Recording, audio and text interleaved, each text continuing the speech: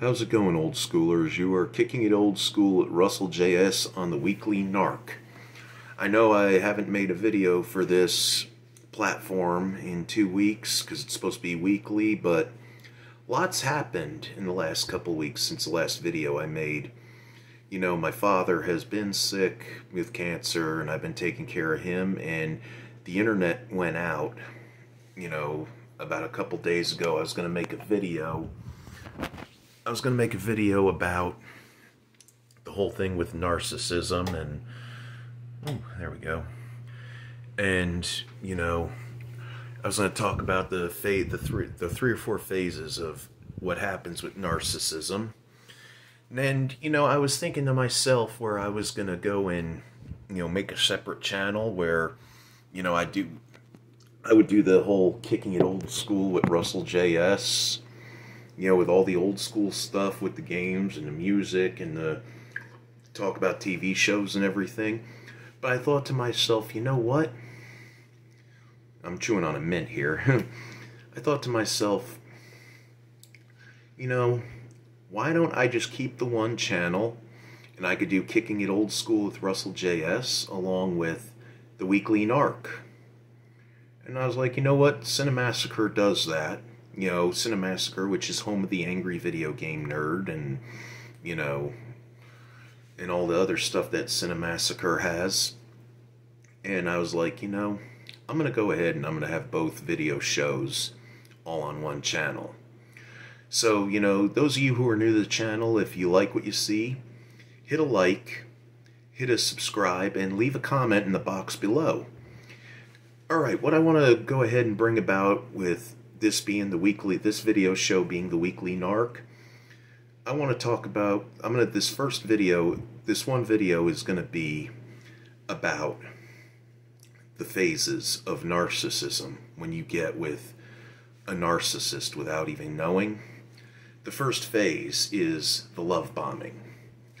Okay, you're probably asking, what is love bombing? Well, love bombing is when the narcissist first meets you.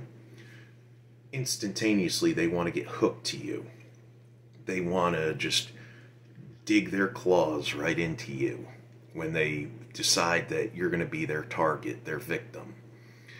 And here's what they do. I mean, when it comes now, we're all equals as human beings, male and female. I'm going to go on how the males take to the love bombing and the females. Here's what happens, okay? Now, ladies, this is for you, okay? You don't mind me, I just had chicken wings tonight. I went out and so I got a little bit of the burps there. But think of it as, you're getting out all that narcissism and everything. But anyway, what I want to talk about is the love bombing phase. The love bombing phase is when the narcissist decides you're going to be their target out of all the people they see. They look for the most vulnerable and empathic person that they can find there. And it doesn't necessarily, they don't necessarily come for you, like say being at the church or, just like, or should I say a bar. I'm a little tired, but it's been a while since I made a video. But the thing is, everybody thinks that, you meet these narcissistic people, say, at a bar or in a club, which my father used to say, all the times I've gotten with women where they turned out to be real narcissistic and they had been users and everything. My father used to say, you gotta quit meeting women in bars. But that's not necessarily the case. You see, and it goes for all narcissists. You can meet a narcissistic person not just at a bar or a club. You can meet them, you could be in the public library. You can meet them at, say, a church function. You can meet them, when you're in the checkout line at the grocery store. Say you're at Walmart, or down here in Florida we have Winn-Dixie, or we have Publix.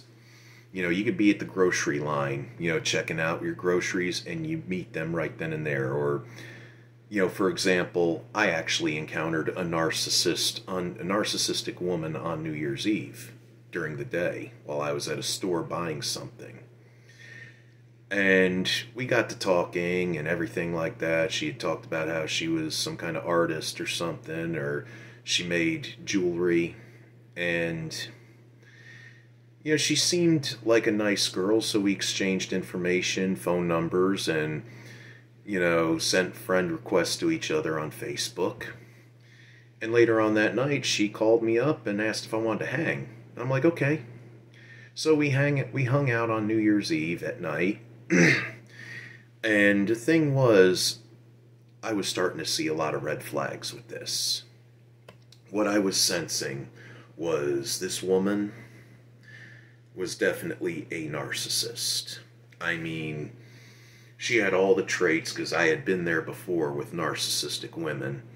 And the whole time she was on her cell phone texting, talking about everything about her. I couldn't get a word out about me until she decided, when she said, oh, let's talk about you, And then what happened was, one of her friends called her on vid chat, and she's like, oh, you're not going to believe what I'm doing for the first time in years. I'm on an actual date. And I'm thinking to myself, whoa, hold up, time out. No, this isn't a date. We were just going to hang out. That's it. And one of the red flags I saw was, I asked her for her address so I could put it in the GPS and come pick her up. She wanted to meet me over at a store. She wanted to meet me at a store where she'll leave her vehicle there. We'll just go out in my vehicle. And all we did was drive around and waste gas. And I got to hear her life story and blah, blah, blah. One of the things that she also showed me was a video she sent to, I guess, who was going to become a former friend, where she told this friend, don't ever call again, you're dead to me, and all this other stuff. And there was another red flag right there. And the fact that she wouldn't give me her address so I could go pick her up, I thought to myself, what's the harm? But you know what? Maybe she was looking for, maybe she had a boyfriend that she didn't tell me about. And she wanted to get back at him for something. She was mad at him, so she was going to go hang out with some other guy. And there I was, I couldn't wait for this thing to end. And when she decided, okay, well, Happy New Year, once we rung in the new year, I explained to her how I've got things like a kid. Even though I was kicked out of my daughter's life, still she is a part of my life no matter what she's going to be. And, my father being sick and everything. And she was okay with that. I said, I'm going to be busy for the next week or so. 2 days later, I get texts from her, angry texts, where she's accusing me of being a narcissist. I knew right from the get-go this wasn't going to work out. And, always have that backup. Say something like, you're going to be busy for the next week or something like that, when this isn't going to work out. Word of advice right there. If you sense in your mind that something's not right with this other person, there's your way to bail out, be polite and everything. That's exactly what I did. That was my way of saying, look, we had a good time, but I don't think this is going to work out. We could still be friends, but that's it. And there she was sending me all day long, 2 days later, and I'm like, and then she brought up the whole thing with my daughter, saying that, me and her mother were two irresponsible, childlike adults who should have used protection or whatever. And the moment she brought up my kid, you know what? I went over to her Facebook, I unfriended her, and I blocked her, and then I blocked her number on my phone. And that was the end of that. Now, she didn't even get the chance to love bomb me, because I think after a while she realized, I was wise to the whole narcissist thing, and she knows that she's a narcissist. But yeah, thing is, like the love bombing, girls, this is going to be for you when it comes to the guys, okay? See, the thing is, These guys that are narcissists, if you meet this one guy and you go on a few dates, let him know you want to get to know him. Okay, you want to be friends for a little bit and see where it goes from there. This will be a test, and 9 times out of 10 they may fail the test. The test being, that means no intimate, in other words, no sex, no, none of that. Can hold hands, but, kisses on the cheek, that's it. No making out. Because if you tell them and they decide, you know what, hey, I'm sorry, this isn't going to work out, you know what, they weren't worth your time, so don't get sad. Okay, because that's what the narcissist men want. Now, guys, this is for you. When it comes to narcissistic women will do the same as narcissistic guys do to the empathic women. What they will do is they will go ahead and want to, after maybe a week or 2 weeks, they'll want you to be their boyfriend, and then they'll do the same thing. This is both. They will go ahead and they will throw themselves at you, willing to give you sex and everything like that. And here's the thing, they'll go ahead and they'll tell you that they love you, and they'll go ahead and say, come over to your work, bring you lunch, bring you gifts, buy you stuff and everything like that. Oh, you're my man, I gotta treat my man right. They'll invite you over, cook you dinner and everything like that. And, all of a sudden you're their man, and, you have more sex, and they're gonna get you hooked. Okay? If this hasn't happened to you before, they're gonna have you hooked, and they're gonna make you addicted to them like a drug. I know this because this has happened to me before, and it happened quite a few times.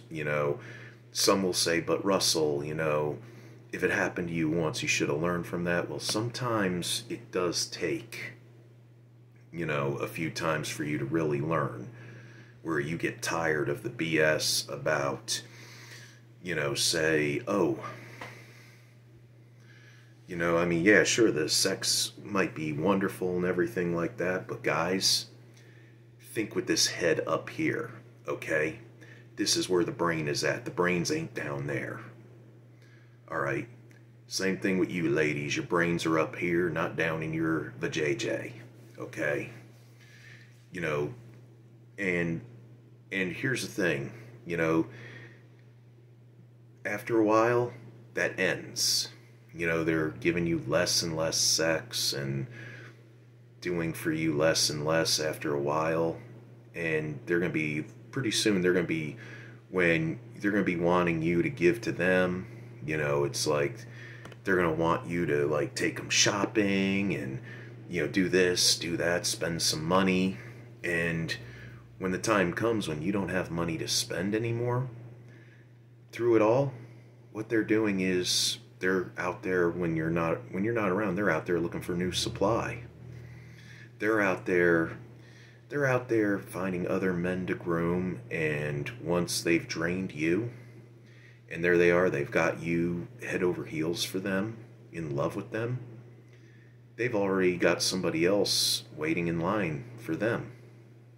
And they're going to be saying to that other person, like, yeah, I'm going to leave him because he's possessive, and he's this, he's that, he's the other thing, and da-da-da. And then they're going to go give you the news that, hey, they're going to find a way just to tell you, hey, I'm done with you. You can't afford to take care of me anymore, and, I got to find me somebody that will be willing to take care of me a lot better. They'll figure out that way. And then they'll leave you high and dry with nothing. Now, ladies, the guys will do the same thing. They'll show up at your work with flowers, a box of chocolates, want to take you to lunch and all this other stuff. And they're going to want sex from you all the time. This is why I was saying at the beginning of this video, this is because I want to help people out there. I want to help you understand what you're getting yourself into. If, right away they want to go ahead and make it a full-fledged relationship, you're chances are you're dealing with a narcissist. You are dealing with a narcissist, and let me tell you something, ladies. Don't think for 1 minute that these guys don't have any other ladies lined up, because they are playing a game. And what happens is, there were guys out there who you thought weren't your type. Let me clue you in on a little something. They actually are your type, and you don't even know it. Those are the guys that are gonna love you, that are gonna treat you right. They have their heart to give. They have a lot of heart, and they're out there. And you know what? They're gonna accept you for who you are, and they're gonna love you. And guys, there's women out there that aren't going to make you go on expensive shopping sprees and, cause you to lose money. And because a lot of you out there, you have kids. You got kids to take care of. And here's the thing. Sometimes these people, they'll try and make it to where they're more important than your kids. I could tell you, I'm going to tell you stories as I'm coming up with these videos on narcissism. I'm going to tell you stories about, what I experienced. I actually got rejected. A girl was flirting with me years ago. And when she found out I had a daughter who lived in another state, she still rejected me after a while, because you know why? She said most of the time when I date guys who have kids, they put their kids first and me second, and I can't have that. I can't date anyone with guys, guys with kids. And let me tell you something, ladies, if you're a single mom raising your kids on your own, and they say that, it's because they want to be first, and they want your kids second. And you know what? It doesn't matter how good these people look. You guys, you can find yourself a woman who looks like Jennifer Aniston in her prime, or Megan Fox, has a nice body, looks good in a bikini, everything. But let me tell you what, all you see is a facade. That's what you see. It's a facade. It is actually a shell of, what's not, what it really isn't. And ladies, that good-looking guy you fall for, that, takes you out and wines and dines you for the moment, sure, he looks like Brad Pitt or, Chris Hemsworth, but let me tell you, that what you see on the outside is just a shell again. And after a while, like, you were probably groomed yourselves as new supply when at one point. And here's the thing. Sometimes, you just got to watch out. But I want to give you that advice. If, guys and girls, if you meet somebody and right off the bat, after a week or so or a couple days, they want to be in a full-fledged relationship with you and they're throwing the I love yous at you, keep your guard up. Okay, you tell that person, tell that man, tell that woman, let's get to know each other, let's take things slow. Give them a test, and let me tell you what, I'd say that make that test at least a month. That means kisses on the cheek, those are free, smiles, and, carry yourself well, your head up, your shoulders back, everything. Because let me tell you what, if they don't want to take things slow, they're not worth your time. Anyway, this is a video of the first phase of narcissistic relationships, how they start and how they end. The next video I make, it will be on the gaslighting. Which is when they start arguing with you, saying, I don't know what you're talking about, and blah, blah, blah. But, I'm going to have both these video shows on this channel, and I'm going to do the Kicking It Old School and the Weekly Narc both on this channel. And again, if you're new here and you like what you see, feel free to hit a like, feel free to subscribe, and feel free to leave a comment in the box. And, share with me some of your stories of encountering narcissists, because I'm going to be sharing a lot about narcissism on this platform as well. So, as always, just like on Kicking It Old School, this is your old pal, Russell J.S., wanting to wish you all Godspeed. May the Force be with you always, and be safe out there. Watch yourselves. See you in the next video. Namaste. God bless. Peace. Love to all of you.